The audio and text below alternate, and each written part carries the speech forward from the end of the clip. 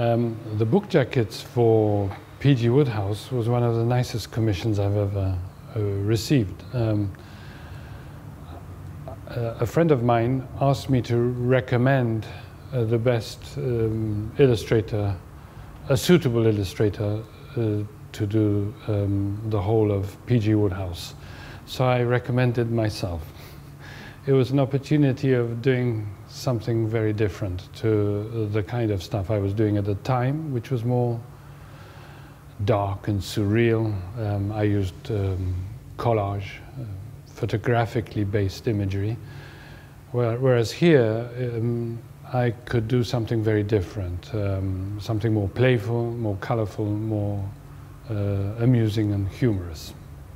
So when John Phillips, who runs the London print studio,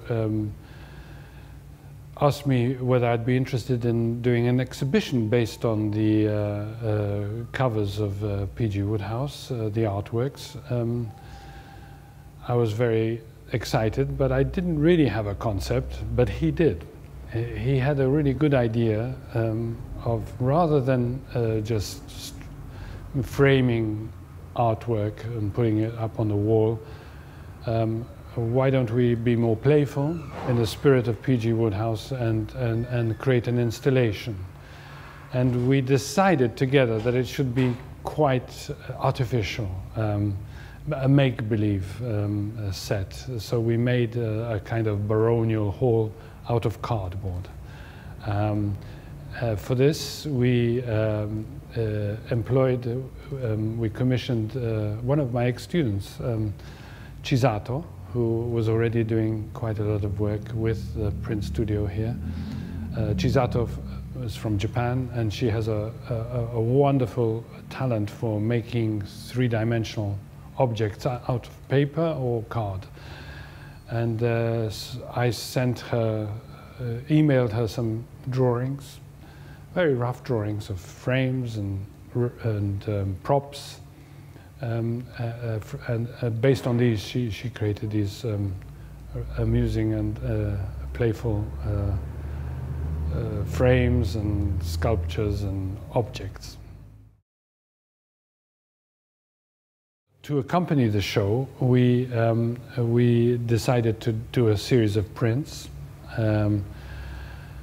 Together with John and Darren van der Meer, who's a wonderful technician and artist working here, we focused on two images which we thought would be the most attractive and eye-catching, and we made them into screen prints, multicolored screen prints, which I thought worked really well. Whilst some of the other covers we printed digitally, so that they could go in the frames that Chisato specially made and designed. Alongside these, I showed a few original works and also the original black and white lino cuts.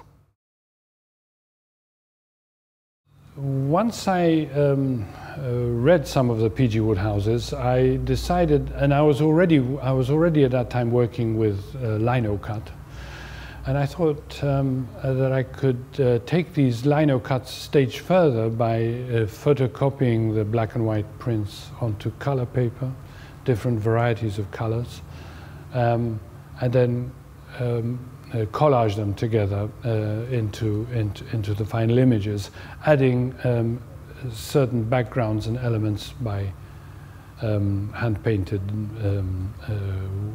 gouache and watercolor. So it's a kind of a poor man's screen print, really, which I could control myself in the studio.